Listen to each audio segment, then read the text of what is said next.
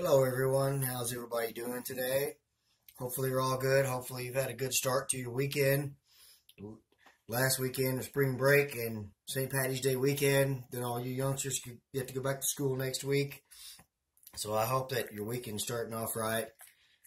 I'm starting my weekend with a little video here.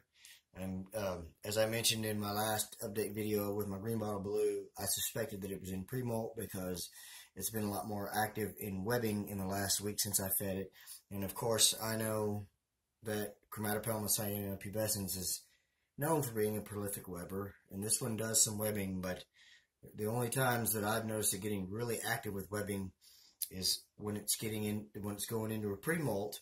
So I'm going to make a video here, and what I'm going to do is offer a mealworm or two, and then this video is going to end up one of two ways. It's going to be a feeding video, or it's going to be a pre-molt update video. Because as you all know, all of these behaviors mean nothing, because sometimes these spiders just want to act the way they want to act. But the one way to determine whether they're in a pre-molt or not, especially with the tarantula like a green bottle blue, the only time they're going to reject food is in a pre-molt. So, without much more delay, I'm going to stick a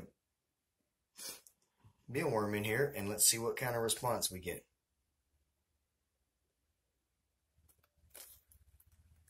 Okay, obviously not pre-molt, but very hungry, as you can probably see. That would have been more interesting with a roach or a cricket, something that had a chance to run, but still, good takedown. The way it grabbed a hold of that one, I'm suspecting it's quite hungry, so I'm just going to go ahead and maybe throw another one in here. Usually it won't take two at once. It'll hold on to one for a while, let the other one wiggle around, and then of course when I turn the camera off is when it will grab the other one. But let's see what happens if we offer it another one. Sorry for the sniffles, guys. It's springtime and allergies are starting to kick in. Been working outside all week.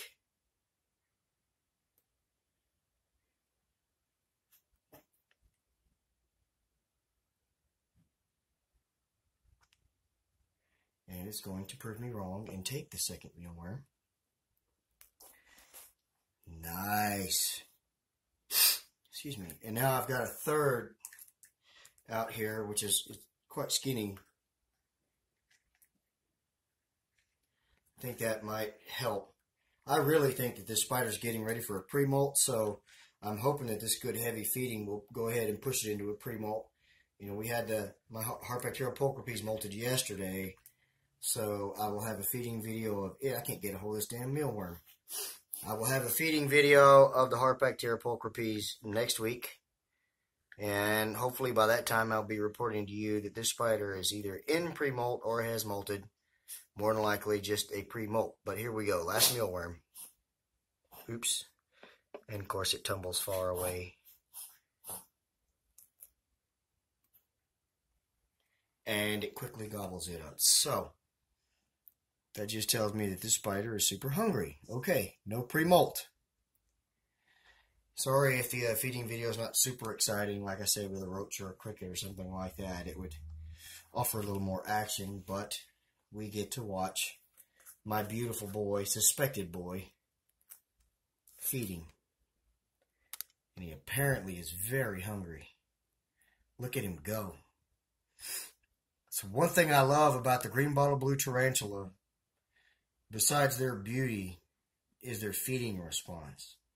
As I mentioned earlier, they do not reject food unless they're in a heavy pre-molt. Otherwise, they will eat and eat and eat. Plus, they're very docile. This one has its mood swings, of course, but it's just so chill most of the time. So I really love it. I'm glad I made this choice as my first tarantula. And of course, my second one, I decided to go with an old world. But from what I understand by doing my research, a chill old world. So hopefully we'll get some views of it next week, post-molt and feeding. That's all I've got on this tarantula. I'm going to let this guy feed and get fatter, and hopefully, like I said, this will push it into a pre-molt. Thank y'all so much for taking the time to watch this video. If you enjoyed it, give the thumbs up, drop me a comment, subscribe. Thanks all y'all for watching. God bless. Good night.